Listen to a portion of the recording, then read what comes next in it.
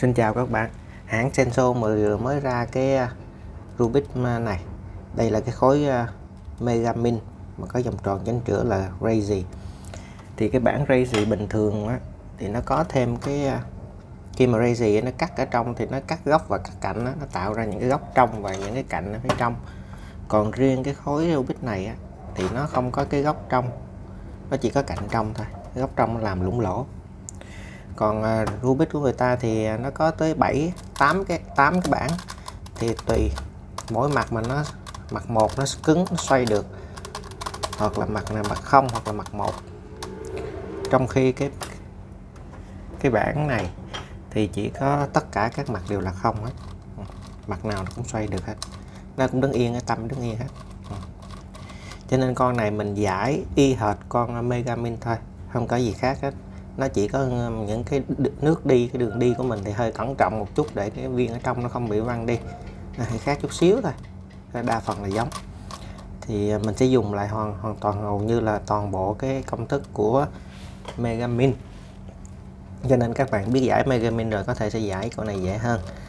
Ở đây mình xin nhắc lại các bạn một cái thủ thuật để chúng ta dễ mà chơi con này hơn. Đó là cái thủ thuật của công thức làm tới lui, còn gọi là xuống lên Sessimu.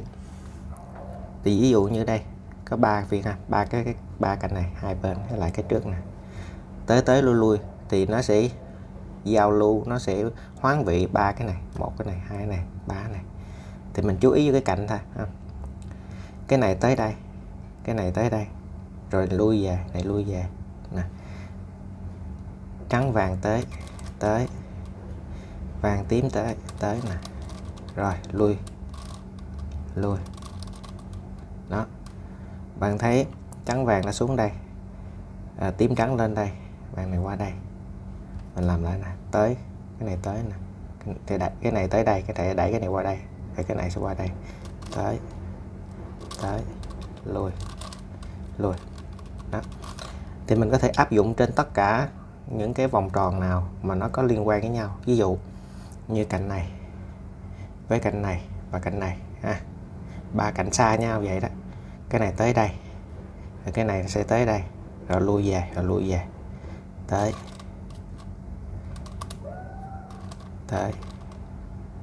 lui đó. Bạn thấy nó giao lưu ba cạnh này với nhau. Tới lại này, cái vàng này tới đây, tới cái này tới đây, tới lui đó. Hoặc là cái này tới đây và giao lưu lại cái cạnh này, 1 2 3, tới này, tới lui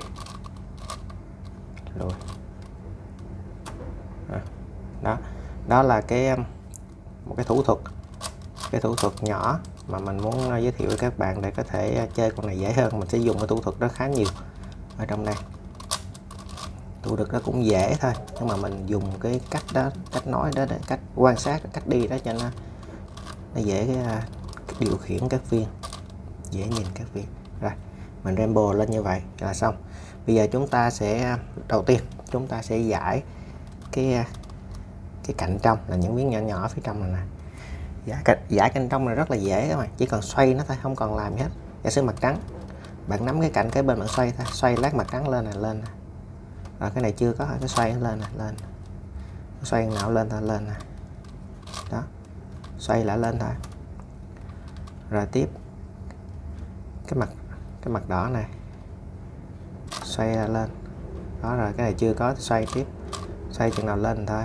Rồi qua mặt xanh này, 3 cái rồi, xoay đó, lên. Mặt vàng 3 cái rồi, 4 cái rồi, cái này chưa có, xoay lên. Mặt tím, rồi mặt này có luôn, rồi xong. Mặt này cũng xong luôn.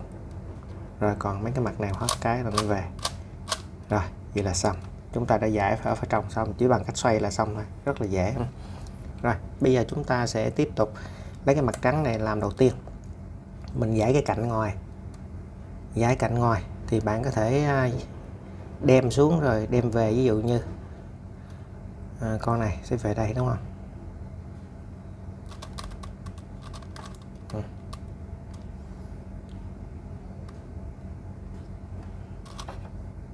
Ví dụ mình muốn đem lên thì mình muốn quay qua đây thì mình đem cái trắng này lên, quay qua đó, mình đoán được cái cạnh trắng này rồi trả về, mình được cái xanh, trắng xanh rồi trả cái này lại. Thì đó cũng là một cách. Còn cách của mình dùng cái cách mà tới lui lui vô ở đây, nó muốn lên đây đúng không, đỏ trắng này lên đây thì bằng công thức là tới lui giao lưu giữa ba cái cạnh nào đó. Đây mình chọn đây 1 2 3 ba cạnh này ha. Vì mình viên này cho tới đây, viên này sẽ nhảy xuống đây, viên này về đây, tới cái này tới lui đó, mình đã về. Viên này cũng vô tình về luôn. Bây giờ tiếp còn cái trắng tím ở đâu?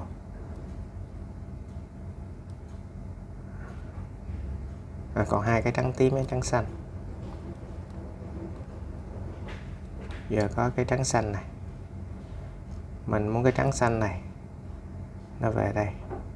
Giờ xa quá mình cho nó về chỗ nào đó gần cho nó về đây ha. Thì mình sẽ giao lưu với ba cái viên này. Cái viên này tới, cái này là điểm chung này, giờ tới đây, cái này tới đây, cái này sẽ dăng về đây, tới lùi.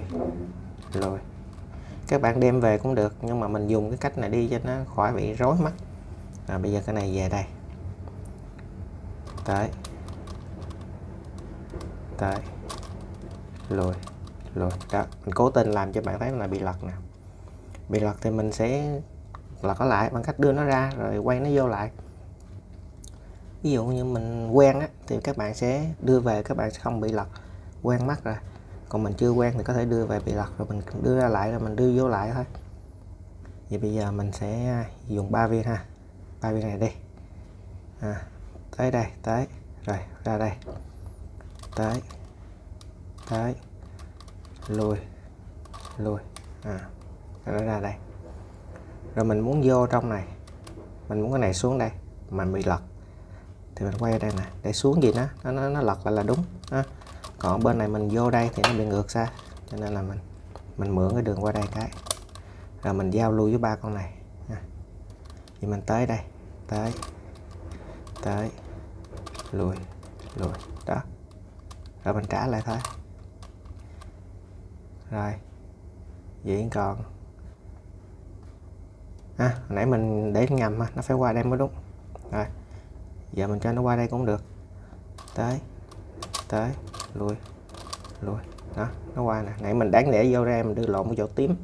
Rồi giờ còn con tím này ngay đây luôn, xuống gì thì nó bị ngược xa, nên mình phải đưa qua về.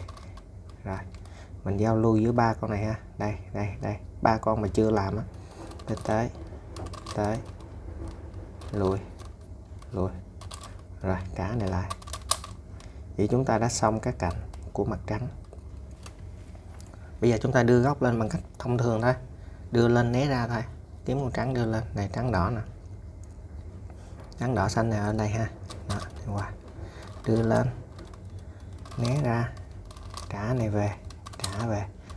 Rồi cái cạnh này nó quay nè, trả lại. Không trả lại cũng không sao, nó nằm tuốt dưới này.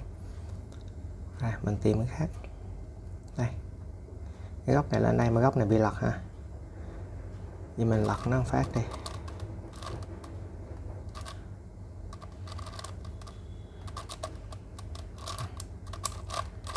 Rồi đưa vô, đưa lên, né ra.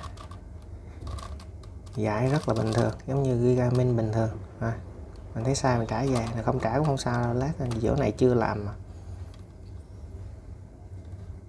Rồi, tím với vàng, tím vàng bên đây, đem qua luôn.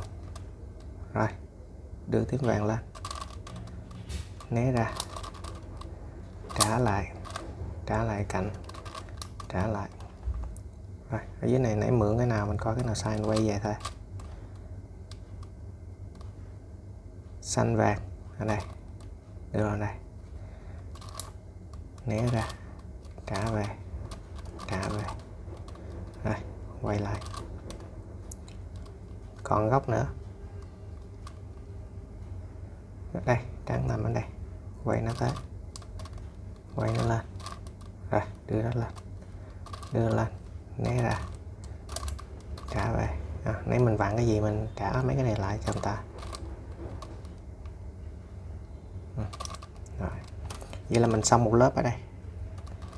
Tiếp theo mình làm cái lớp thứ hai là cái cạnh đây, cái cạnh ngang, cạnh giống như là để hai chân, hai cái đầu, hai cái tay thì làm hai cái tay ha. Thì bằng cái công thức của 3x3 là công thức Megaminx, mình đưa cái này lên đây hoặc là đưa cái này lên đây. Rồi bây giờ mình kiếm từng cái nào gần gần mình làm đây. Vàng tím mình lên đây. Đi nè, ri, d, r, d, f, đi, phi, đó lên. Rồi cứ tiếp tục làm thôi. Con này lên đây thì mình xoay qua nè, đó, đưa lên.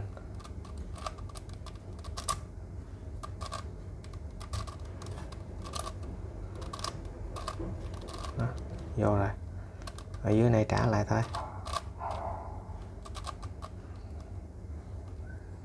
Đỏ xanh đậm, đỏ xanh đậm đây.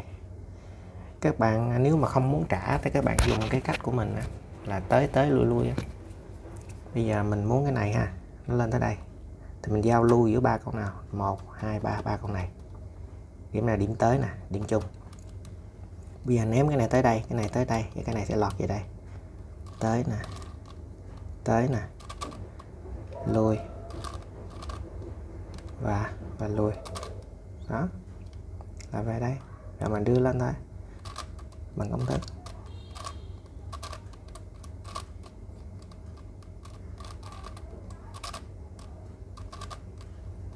Xong. Xanh và vàng. Đây, xanh vàng cái này. Mình quay lên. Không muốn quay thì dùng cách tới lui. Rồi, đem lên.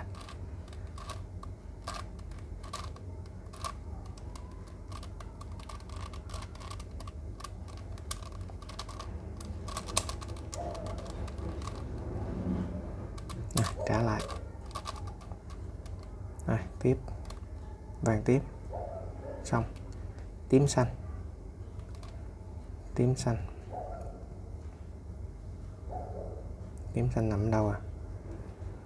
Không thấy. Nằm tuốt bên này. Giờ mình đem nó qua. Con này, giao lưu con này đi cho nó xa. Tới. Lùi. Đó.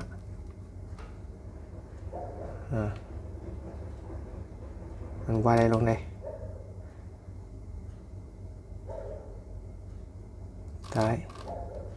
Tới. Lùi. Đó. Đưa lên đây. Mình dùng cái tới lui mình khỏe, khỏi phải lo trả hay là lo sai cái gì hết. Nếu đi quen rồi thì không nói, nếu chưa quen thì nhiều khi nó bị lóa mắt nhìn, nó lộn xộn hết. Rồi chúng ta đã xong cái bước tiếp theo là cái bước làm đúng hai cái cạnh này ở vị trí hai cái tay của con người, hai tay. Rồi chúng ta sẽ làm cái lớp tiếp theo. Cái lớp tiếp theo là cái lớp này. Cái lớp dấu ớ này mà bỏ hai góc này ra, chỉ làm góc thì làm cạnh, góc cạnh, rồi bỏ góc này ra, rồi cạnh, góc cạnh ha. Thì bây giờ mình lấy cái màu tím này, tím với lại tím lại xanh lợt. Chọn màu nào không được, tím xanh lợt ở đâu? Đây, bên này. Rồi, vậy mình giao lưu với ba con này ha. Này, với này. Cái này điểm chung, tới nè, tới nè, lùi. Đó, bạn thấy nó bị lật ngược nè. Rồi bây giờ mình đưa vô lại lần nữa. Mình muốn đưa cái này vô đây thì kiếm cái đường giao lưu với lại ba con. Bên này có hai con này bị đúng rồi thì mình né nó qua đây đi. Đó, né nó qua đây thì giao lưu ra ba con này, 1 2 3. Con này là con điểm đến. Tới lùi. Đó, rồi trả lại thôi. Mình được con này. Rồi được một con tím với lại xanh lật. Rồi bây giờ góc tím xanh lợt, tìm nó đây, đem nó tới, rồi đem nó vô. Đó, né nó ra, trả lại cái gạch này, trả lại đây. Rồi mấy cái này thấy cái chỗ nào sai thì tâm nào sai thì quay nó về thôi, trả lại thôi. Rồi chúng ta được một cái. Rồi tới con này, xanh lợt với lại xanh dương, xanh lợt cái xanh đậm. Đây, nó đây ha, nó đây. Giờ đem nó vô đây thì mình giao lưu với ba con nào, 1 2 3, ba con này điểm đến. Nhưng mà khi mình giao lưu ba con này thì nó bị hư luôn cái góc này mình mới vừa làm xong. Đó, vậy mình né góc này đi. Né góc này đi thì nó đi luôn cái vị trí này sao? Vậy mình né góc này qua, né góc này đi. Cái chỗ này mình đến mà mình không né được, né đi thì nó có thể bị hư con này ha, hư con này. Vậy thì thôi, để mình kiếm cái đường khác. Vậy mình đưa nó gần tới đi, mình giao lưu con này với con này đi, rồi mình đưa lên đây sau ha, để mình dễ nhìn hơn. Rồi điểm đến là đây, giao lưu với lại con nào, con này đi. Vậy là tới đây, rồi con này tới đây nó sẽ lọt về đây, tới lui.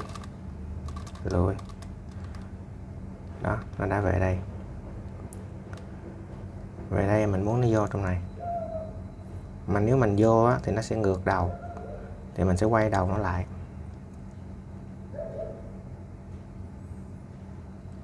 Quay đầu nó sao? Khó quá, quay khó quá. Vậy thì mình cứ đi tiếp cho nó gần đây đi.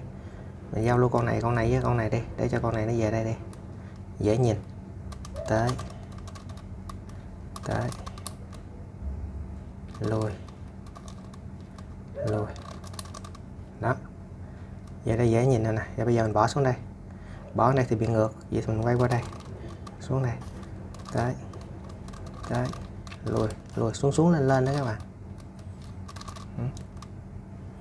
Nhưng mà mình xong thì mình bị hư cái góc này. Hồi nãy mình không nói, bây giờ mình làm lại nè, cho nó văng ngược lại, tới lùi đây. Cái góc của mình nãy làm mình văng đi, đâu rồi? Cái góc đây, cái góc của mình nào nãy nè, mình trả góc lại nè. Thì lúc này mình phải suy tính sao mình né cái góc ra. Đây mình làm lại ha, nó đây, mình muốn xuống đây, vậy mình hư cái góc này, mình né cái góc này đi. Đó, rồi mình mới đưa cái này vô, xuống lên.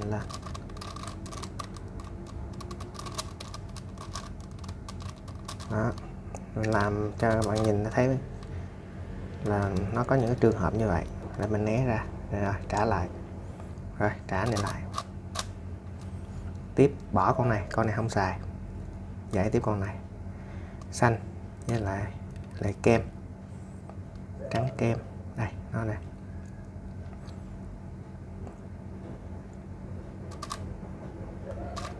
Giờ quay lên xuống về đây, mình mu tới cũng gì, di chuyển tới cũng được, nhưng mà giờ nó gần quá mình để lên gì luôn đó.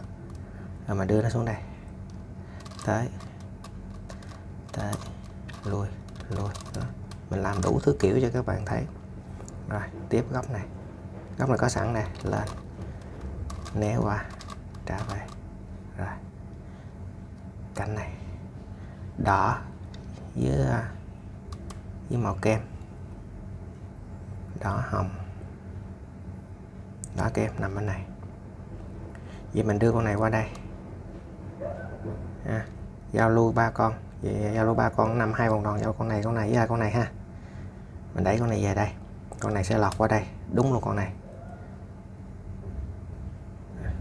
Nhưng mà làm như vậy nó sẽ bị hư cái góc ở đây. Vậy mình né cái góc nó qua. Đó, né góc nó qua thì có thể bị hư cái góc này. Vậy thì mình chuyển nó qua chỗ khác đi, chuyển nó qua đây đi, thì nó quay cái vòng không được, vì mình chuyển nó đi đâu ha, mình chuyển nó qua đây, chuyển nó qua bên này. Thì mình né cũng được, nhưng mà né cái góc này đi thì có thể nó sẽ hư cái góc này, cho nên mình hết đường né ra, mình cho nó đi qua chỗ khác, cho nó qua đây này ha, tới con này lên, tới lui đó, qua đây nè. Bây giờ bỏ xuống đây dễ dàng, bỏ xuống đây thì hư góc này, giờ né góc này qua nè, không bị sợ hư bên kia nữa, nó sẽ hư cái chỗ này thôi, con này không sao. Rồi tới lui đó. Mình làm kỹ, mình suy tính từng cái đây cho các bạn xem, là mình suy tính trên những cái từng bước đi của mình. Rồi con này vô nhưng mà bị lật nè, bị lật thì mình cũng tới lui cho nó đi văng ra ngoài, rồi mình quay nó lại. Vậy thì con này không có cái nào để tới lui hết, thì đem nó xuống đây để mình tới lui mấy cái con này, mà đem xuống đây thì con này hư, con này làm rồi đem xuống thì hư, cho nên bây giờ mình phải làm cái cách khác. Vậy mình né cái này vô đây đi, cho con này vô đây làm cái rác, rồi đưa nó qua, rồi mình tới lui cho nó văng ra, mình cho nó văng ở đây nha, hoặc là cho nó văng ở đây đi, tới lui. Hồi nãy mượn chỗ này trả người ta lại, trả lại nè, đó, nó văng ở đây rồi. Rồi bây giờ mình cho nó vô lại đây, con này vô lại đây,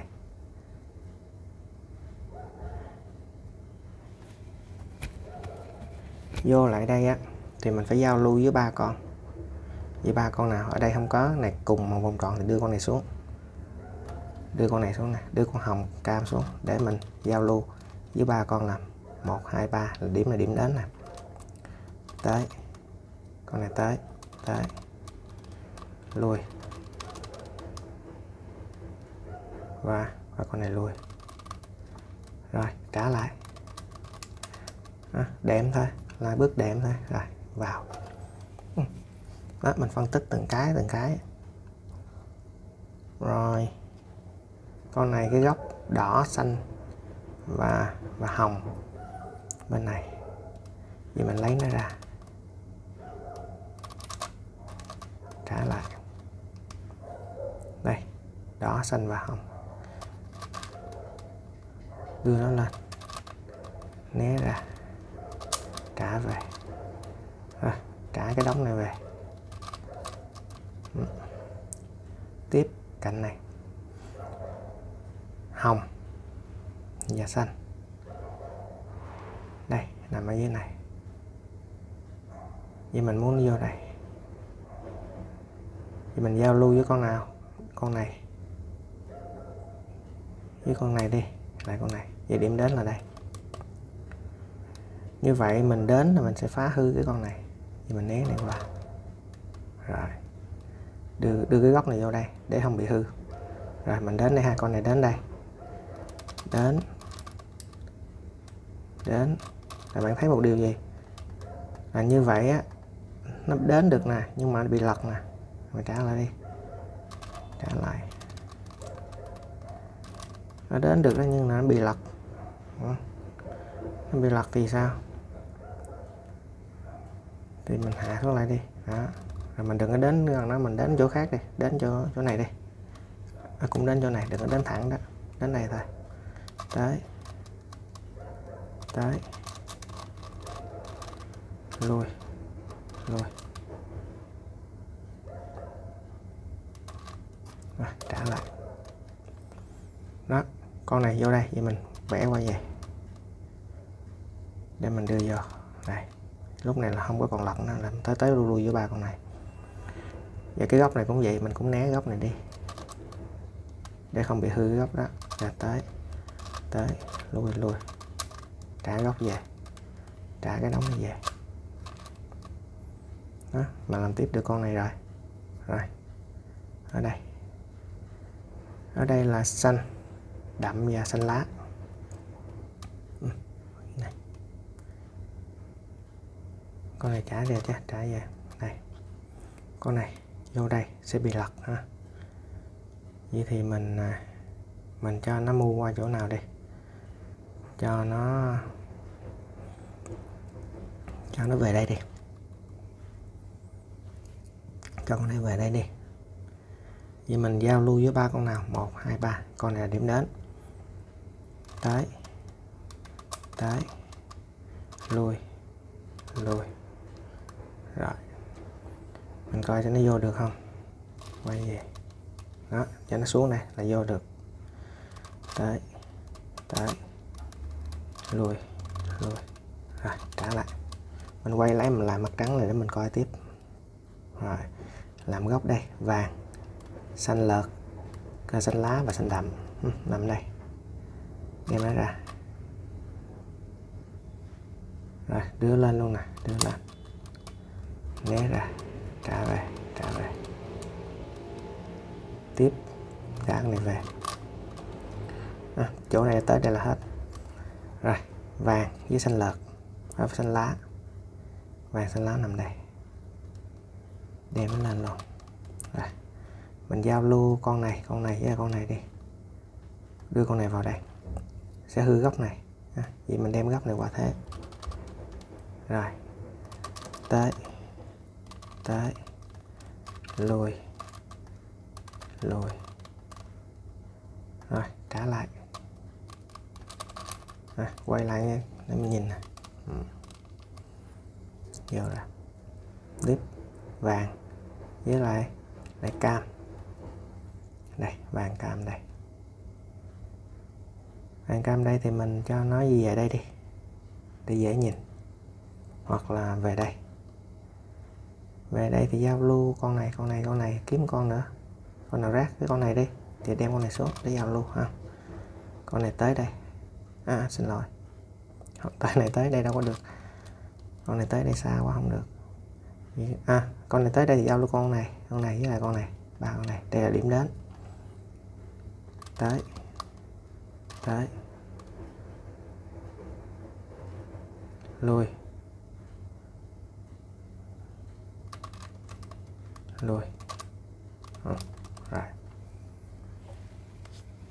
Rồi cho cái này vô đây. Vậy thì phải quay qua vậy mới vô được, không là nó bị lật màu. Qua gì vô đây, nhưng mà nếu quay qua gì để vô thì sẽ hư hai con bên này đã làm rồi, cho nên mình né nó đi, đưa con rác thế vô. Rồi đưa con rác thế vô cái con tím này, tím xanh nãy làm rồi đó, rồi mới đưa qua. Lúc này mình xuống lên tới lui thoải mái, xuống lên trả về, trả con tím nãy mượn về đó. Vậy là chúng ta đã làm gần xong. Còn góc này và cạnh này nữa, góc này là tím vàng và cam đây, tím vàng và cam, đưa vô, né ra, trả về. Hồi nãy né cái này trả lại đây. Và chúng ta còn cam với tím, cam tím ở đây. Bây giờ mình đưa nó chơi gần đi ha, đưa nó về đây chơi gần đi. Thì mình giao lưu với con này, đây là điểm đến. Đây là đến, tới lui. Rồi con này vô đây, thì giao lưu với những con nào thì nó sẽ bị lật nè, hiện giờ nó lật. Đưa vào vậy. Rồi đó, vậy mình tới đây, mình vô đây, nhưng sẽ hư góc này, vậy đem góc này qua, hư góc này đem góc này qua. Rồi tới lui với ba viên này, 1 2 3, tới lui. Hồi nãy né góc, trả góc. Hồi nãy né chỗ này dặn qua, trả qua. Vậy chúng ta đã xong. Đây chỉ còn lại những cái góc ở dưới này thôi, đây cái góc phía dưới. Rồi ta qua bước tiếp theo là ta giải cái góc này. Giải góc này cũng rất là dễ, chỉ còn đưa lên và né ra thôi. Thì bây giờ cái góc đó nó sẽ nằm, một là nằm ở trên này hoặc sai chỗ, hoặc là nằm ở dưới này. Cái mặt cuối của mình là mặt xám, thì mình coi cái góc nào mà không có cái xám là tức là nó thuộc ở trên. Đây, góc nào không có xám này, vậy nằm ở đây. Nhưng mà bị lật, rồi tôi làm góc khác đi. Đây này, đưa này lên, lên, né ra, trả về, trả về. Ta được một góc. Rồi kiếm tiếp góc này đi. Góc này là xanh. Đây, con này đưa lên đây, đưa lên, lộn, đưa lên đây chứ, đưa lên, né ra, trả về, trả về.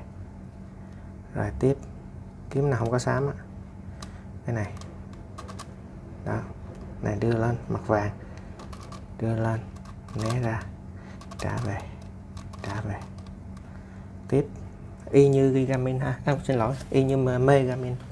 Đây, đưa lên, né ra, trả về, trả về. Chỉ có cái chỗ mà vô cạnh là mình phải né tới né lui, dùng cái tới tới lui lui á. Đỏ, cam, vàng, đỏ, hồng với là vàng lợt. Rồi hết rồi, 1 2 3 4, hết rồi các bạn, hết rồi. Tiếp tục ta giải cái cạnh đây, thì bằng công thức giống như cái cạnh trên này, bằng công thức đưa lên thôi. Người ta kiếm cái mặt nào mà không có màu xám á, là ở dưới thôi. Đây, con này đưa lên đây, công thức 3x3.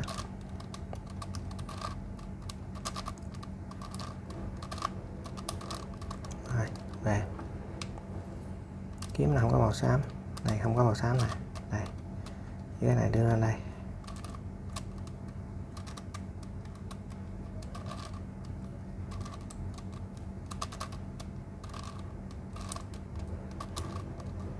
Rồi tiếp, cái này không có màu xám này, đưa lên đây.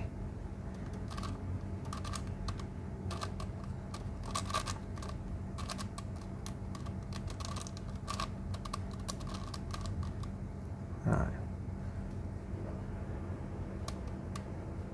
cái này,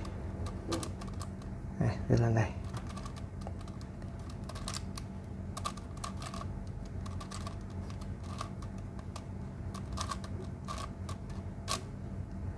Rồi xong. Chúng ta còn một tầng cuối. Tầng cuối tôi quay về cho cái cạnh trong á, nó về đúng vị trí ha. Rồi đây, xong. Bây giờ chúng ta lật. Lật thì có hai cái cách lật, cũng giống Megaminx á. Đây là công thức lật cái mặt F, lật cái cạnh nó mặt F và mặt R. Công thức lật cạnh mặt F và mặt B. Bây giờ ta coi cái nào cũng bị lật hết. Cái này lật rồi nè. Giờ ta lật hai cái đi, để cái này đây, lật FB đi, F R U Ri Ui Phi. Rồi ta lật xong rồi, được 3 cái. Rồi còn 2 cái. Giờ ta lật mặt F với mặt R. Lại công thức là F U R, F U R, và ngược lại thôi, Ui Ri Phi. Xong. Cái này còn bị, xin lỗi, còn một cạnh nữa mà mình chưa làm. Xin lỗi các bạn ha. Đây, đưa lên, hèn chi lấy nãy giờ nó không lật, đưa lên lại, không chú ý.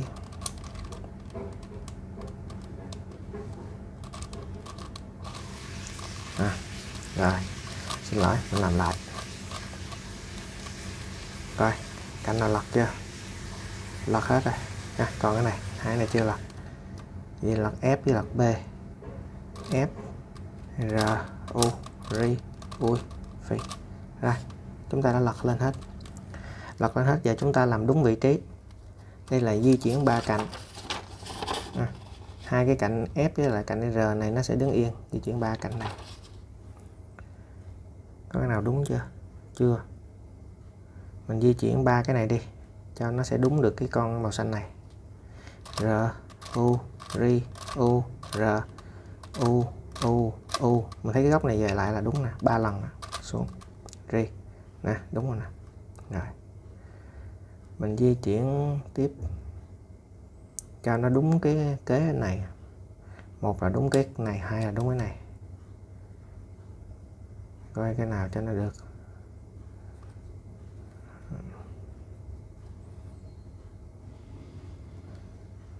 Vậy phải đúng cái này rồi. Cái này nằm tuốt bên đây. Rồi mình lấy cái cam này ra để lát mình làm cho đúng cái cam bên này. Lấy cam này ra, di chuyển 3 con này ha. Con cam thì ăn qua đây này. R U ri u r u ri. Cam nhân qua. Cam nhân qua đây nha. Và mình làm đúng cái nào nó làm đúng cái cam này đi, cho hai cái cạnh nó nằm sát bên nhau. R u ri u r u ri. Làm cái nữa r u ri u r u ri. Đúng cái cam mình này. Rồi mình di chuyển 3 cái miếng này, cái này qua đây, cái này qua đây, cái này xuống đây là đúng luôn. R u ri u r u ri. Rồi xong, chúng ta đúng cái cạnh. Rồi còn góc này lật góc giống như 3x3 ha. 3 góc này lật rồi, còn 2 góc là chưa lật. Cái này lật 1 lần, cái này lật 2 lần. Vậy là cái để đi trước ha. Đi ri d r, đi ri d r, đã lật lên rồi. Cái này lật xuôi, cái này lật ngược là xong. Ri đi r d, ri đi r d, xong trả lại. Chúng ta đã lật góc xong rồi. Đúng vị trí góc thôi, dễ, chỉ cần đưa xuống thế vào, lấy cái size này đưa xuống, né ra, trả lại. Rồi cái size nằm đây nè. Vậy là cam với xanh, cam xanh ở đây cam xanh lật này, đem cam xanh lật qua, đem xuống, thế vô, trả về, quay lại, đúng rồi nè. Con này xanh lợt với lại kem ở đây, vậy đem góc này qua, đem xuống, thế vô, trả về, quay lại. Lúc này con này nằm ở đây, vậy là xanh với hồng, xanh hồng nằm đây, đưa xuống, thế vô, trả về. Rồi chúng ta đã giải quyết xong con Crazy Megaminx của Sengso. Cảm ơn các bạn đã theo dõi. Làm nó hơi lâu do mình giải thích, nhưng mà con này cũng dễ và chơi cũng giống như Megaminx. Cảm ơn các bạn.